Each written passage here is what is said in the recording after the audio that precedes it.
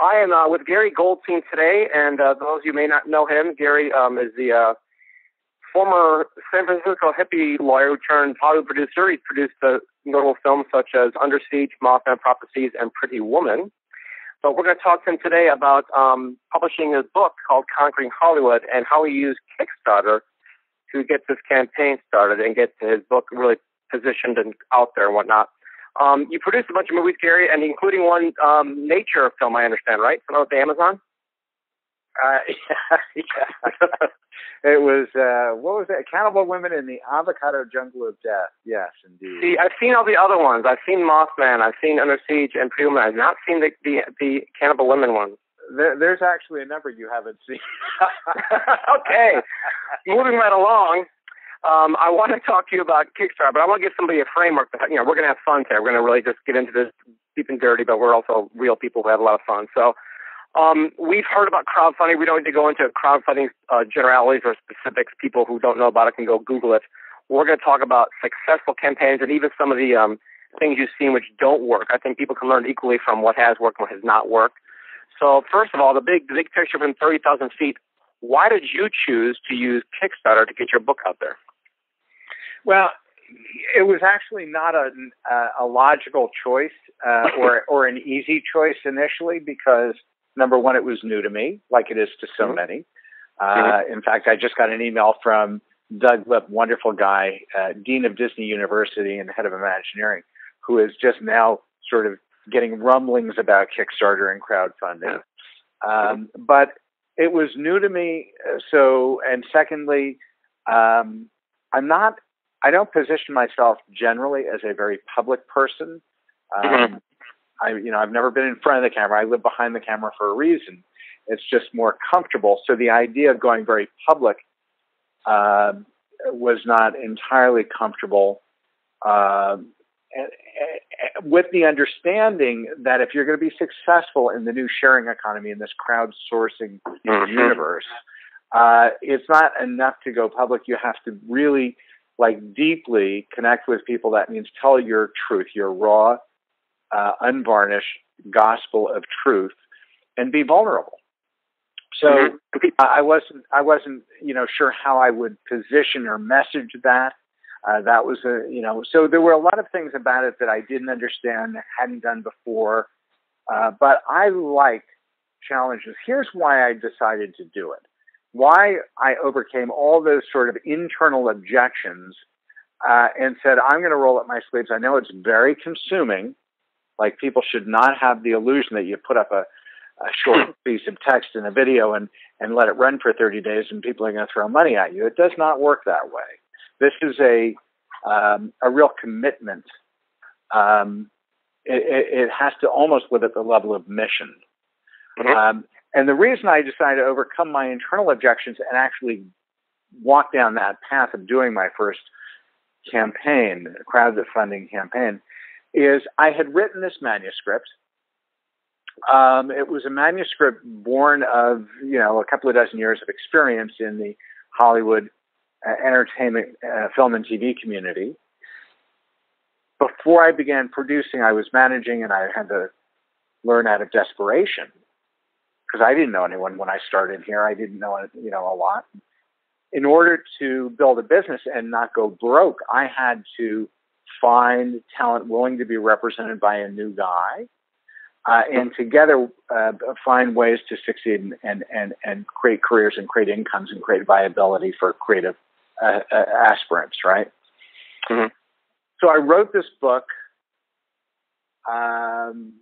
in answer to the number of people who kept asking over the years, how do you do this? How do you break in? How do you make a living as a creative? Whether you're an actor, a screenwriter, a producer, pretty much anything, an author, a sculptor, it doesn't matter. If you're a creative professional or wannabe, how do you do it?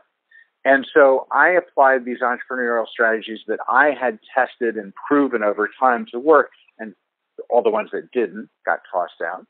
So I wrote the book so that I didn't have to answer one-on-one or even do teleseminars, but that when people ask, I would say, go get the book.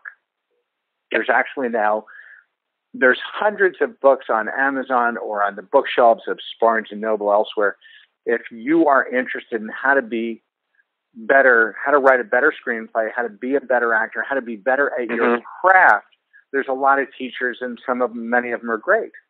But despite the hundreds of teachers on craft, there's really not yet been one book entirely dedicated just to the question of career. How do you turn your talent into a business? So that was my motivation for writing the book. I wrote the book. I had it as a manuscript. I even went through the editorial process, and it was sitting gathering dust on my hard drive. I could not figure out why to go through all the time and expense and effort to explore this whole new fast-changing landscape of publishing and self-publishing, to figure out how I would do it, when all I was going to do was spend a lot of money, get a lot of books printed, and stare at these boxes filled with books sitting against the wall of my office. Because I had no audience. I had no pre-built market for my book. So the idea of Kickstarter got really exciting to me when I realized, oh my God, I could build a community. I could build a tribe. I could make a big noise and get in big conversation with thousands of people. Not just on Kickstarter, because it spokes out to all of our social platforms, my database, my Facebook, Twitter, you name it, even Instagram or Pinterest, whatever, any platform you like. So you can use traditional media, radio, TV, newspaper. You can use online. I blogged on Huffington Post. We'll get into all this, but you could create this big conversation and actually sell your book. And I think of it less as pre-selling product and more as seeding a community. So I think that's pretty unique. Most people are looking at this as need a way to raise funds for their product or book or business. And your first thing out of your mouth was about building your tribe. It's all about audience. I mean, it doesn't matter how sexy your widget. People fall in love with their products, services, whatever. If it's not loved by others, and a lot of them, it doesn't make a lot of sense. So I would rather, I think the thing that is brand new, that is really available now for the first time ever based because of our technology, is the ability for we entrepreneurs, creative or otherwise, to actually find our audience before we go completely down the rabbit hole. So that was that, Doug. Basically, that was it. It was like, oh my God, I could build a community that's not just an audience to buy the book, but I can actually then have this ongoing conversation with these thousands of people who contributed to the conversation. Not all of them donated. Not all of them were monetary backers. There were, I forget, about 415 or 420 who actually opened their wallets, gave money. But there were a lot more than that who participated actively through conversation, and that got really exciting to me. So that was really what tipped the scales for me and made me say, yes, it's time for me to do my first Kickstarter campaign. Terrific. Okay, we'll get into the tactics in the second section. I wanted to finish up with the strategy part of, I got the why. In terms of the strategy to make them successful. Well, not too deep. Don't do too details here. But what's the overall strategy to make these crowdfunding projects work? I think it's really not. We can top line that, and there's certain basic things, and when you think about them in hindsight, they're really obvious. They're really fundamental to our humanity, but maybe not evident to everybody who might be thinking about doing a campaign. I think it really boils down to, in order of priority, the most important is people want to see that you are on fire. They want to know why you're doing what you're doing. Who are you? Why do you care? Why is this so important to you? Why is this a must-accomplish project? And what's the good that it's going to do? Where did you birth this idea? What's your life experience that made this so compelling for you? When you start talking those terms, those emotionally and psychologically and physically compelling ways to say to people, hey, I really care about this. this is my life. I've dedicated so much time in learning to this, and I know how to help people, or this is going to do X, Y, and Z. That is the key to, especially the video, but I would say the same kind of storytelling, if you will, the story behind the story, is more important in the text than a lot of features. It's like the real world. It's like, no, well, it's big disclaimer here. You've been a mentor of mine for years, but getting back to the story section, that's what I'm picking up from your conversation here, is that if you've got a compelling story and you're passionate about it, that attracts other people and like-minded people to your cause and your mission. I think that's a critical component, is making that story just pop. Yeah, absolutely. I know that, forget the web, forget Kickstarter or crowdfunding or online life. This is so basic to the way we are emotionally wired, our DNA as consumers. If I'm looking to buy something, let's say it's a car, and there's Auto Row, and there's all these people, and they're selling often what look like the same damn car to me up and down the street.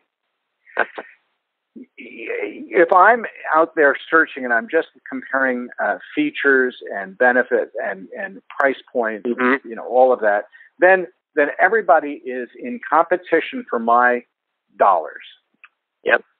And I don't have I have anxiety because I got to figure out what's the best deal. But then suddenly I walk into a dealership and I meet one person, a male or a female, who is ebullient, who is almost prosaic, poetic, enraptured by the product. They're in love. They know it. They've lived it. They grew up. They tell me stories about their father when they got their first Chevy Impala or whatever it is. I'm making up silly stuff, I know. But when I see that they are in love, they know as much as they know because they care about it deeply. It's really a part of their life. It's not a job. They're not looking at a commission. They'd be there anyway. Right. Very interesting. Yeah, I'm just making me reflect on my last car purchase. Yeah. You're exactly right. That guy was really excited about it. Yeah. Yeah. So when you meet that person, the others are no longer in competition. You will buy from the person that you connect with, who makes it interesting, who cares, who lights you up about it, because now it's an experience. It's not just a product. Right. Very cool. Okay, well that's a really huge lesson for, like you said, Kickstarter aside, doesn't matter, whatever your mission is in life, is to don't be afraid of it and embrace it wholeheartedly. Let's talk about Kickstarter specifically now. You had a goal and you exceeded that goal in your campaign. Why don't you go and just give us the quick overview on your numbers that were very impressive? Yeah, we asked, as a numeric reality, we asked for $12,000, and that was a very conscious choice. I did it in part because I knew it wasn't enough. If I listed, and I told people what it was for, by the way, very important, you tell people, what is this money going toward? How are you spending their after-tax dollars? So I told them, I need a proofreader, I need an editor, I need an e-format person, I need a website designer, and it went on and on, a book cover designer. And I mean, the list, there were like, 15 things in there. Right. Now, I said, and by the way, the $12,000 won't cover all of it, but it'll go a long way toward covering those costs. My concern in part was, and not to shine a light on it, but because of certain very public success, when people associate me with something like Pretty Woman, right? I was very concerned. They would logically say, what is this guy doing on Kickstarter asking for $12,000? Is this guy out of his mind? And so, and the irony, or not the irony, but what surprised me, Doug, was that I got to ask that question, but I think I got asked that question 3 times in 30 days. Like, not a lot. And the beautiful thing is, the people who asked that question, when I answered them, and I answered them full on, 100% immediately, at length, wrote the mini essays, told them the truth, they became some of my biggest supporters. Right. So don't be shy. Don't be afraid. Go just both feet, dive, jump, cannonball right into the heart of the pool of truth, and people will follow you. They're looking for that kind of leadership. But I asked for 12 for a couple of reasons. I believe that on Kickstarter or any of these platforms, and there's many more of them now, that one of the strategies that you go for is to understanding human nature. It seems wise to ask for a number that you comfortably believe you will achieve. It's not like, oh my God, I'm 20 days into a 30-day campaign and I'm only a fourth or a fifth of the way to my goal, and I've got to, and I'm going to fail. No, it's about creating a success model. It's about creating the yes habit. And what happens is if you achieve in the first in the first week of a 30-day campaign, you want to get probably at least 30% of the way to your goal. And if you can do that, you will succeed. You will hit your mark. But what also happens is when people see that you're going to succeed, they jump on board and push you way past your goal. People want to line up, be a part of something that is sure to be a success. So that's what happened. We went for $12,000. We ended up raising almost $26,000. So we were about I forget the number. It was like 215% of our goal. And that was very intentional. We actually, our real internal goal was at least double. We were, it was my first time. There were certain things that I know now that I would have pushed even harder and tried to go almost 3 times the goal.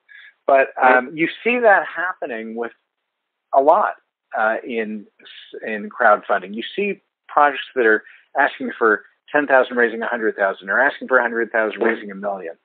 And part of it is just, does it connect with people? So I think that's the biggest thing, that you want to make sure that you're connecting with people before you go live with your campaign. You want to go. Yeah, is there a way to test this at all? I mean, once you start there, I know on Kickstarter, if you don't raise it, you get nothing. Well, yeah, there are unfortunately people who do that. Here's one of the things.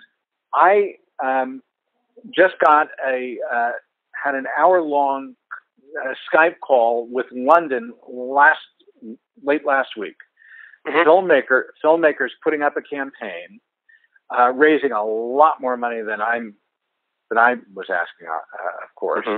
And these are 2 brothers. They had an amazing cast. I mean, they were a great example of a crowdfunding campaign that got it both as right as you can get it and as wrong as you can get it at the same time, which was fascinating, because here are 2 brothers who are filmmakers, and they had an amazing story. And they had the most amazing visual collateral. I mean, their text was beautifully done, and their still images and their videos, and they had so much.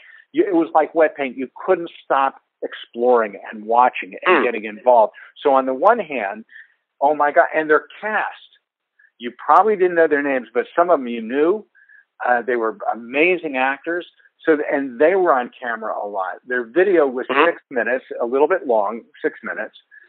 I would have cut it down to about 4.5. Mine was 3, and I think that's a really good length. But there are exceptions to every rule. So if there's a reason for it to be longer, it's okay. The problem, here's where they really fell down. 2 areas, and they're actually really critical. The first and the more obvious area was the video, and it was beautifully shot, beautifully edited. Everything in it was good. But what wasn't in it was devastating. These 2 brothers really were very shy, they pushed the cast, they pushed everything out in front of them, and they stood up at the beginning of the video, and they introduced the video, and then we never saw, I don't know, I'm going to say it was 20, 30 seconds, and then we never saw them for 6 minutes again. And during their introduction, it was very almost factual. Matter of fact, there was no blood on the streets. There was no heartland. There was no soul being shared. So they never said, holy crap, this is not our first film, but it's our most important, and here's why, and here's this cat, and by the way, let us tell you why this story, like, we could not direct this film. We will make this film. This film means everything to us. And here's why.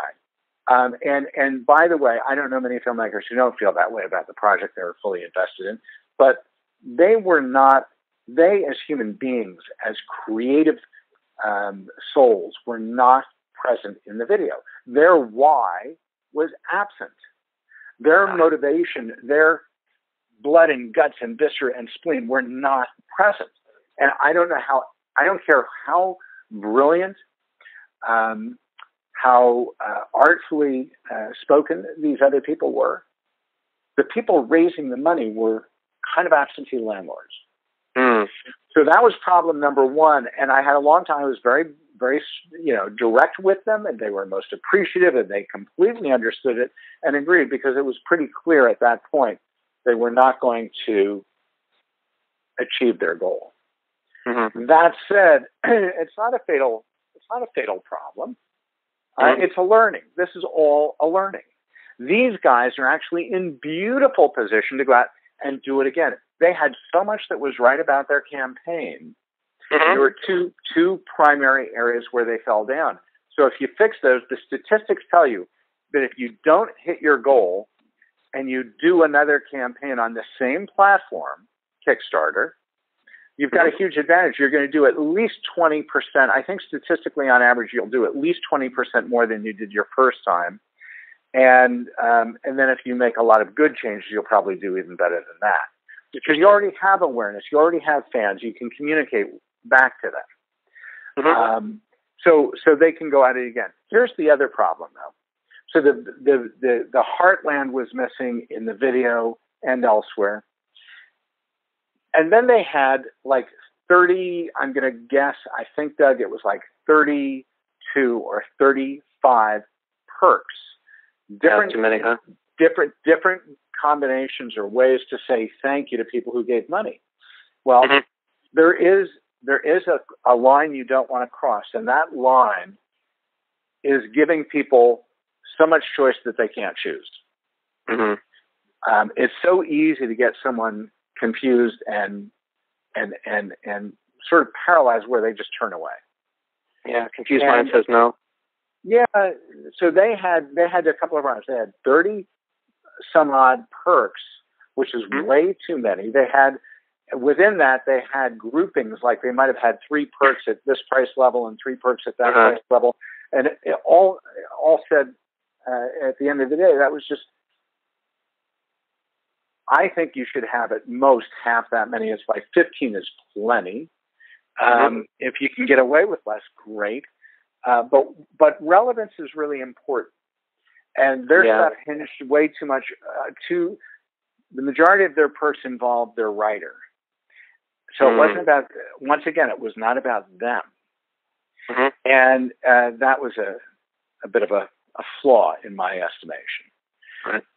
So for example, in the Kickstarter program plan, the thing that we did, we started out with we wanted a very low price point. So little barrier to entry. So we start off with $15. Of course, anyone can give $1 if they want. That's great. But in terms of the perks, quote unquote, we started off with $15, which was, we gave a digital book. Well, since it was about a book, the ebook, 100% relevance. So we started with that. Then we jumped up to $35 and gave them a physical and a digital. Then we jumped up to $50 and we gave them, I think it was 4 different kinds. We gave them all that plus an interactive workbook. And we jumped up quickly. So we went 15, 35, 50, 100, I think then to 200 and then to 50 and then 500 and 1,000. And that's pretty much it. So, it was not hard for someone to say, I know where I fit. No, I'm not comfortable giving 50, but I really want the 2 versions. I'll do 35. We made it so it became really easy for people to see where they would place themselves on the map or the menu of pricing, and in terms of what lit them up, the prices and the value offered for those prices, because it is a value exchange, right?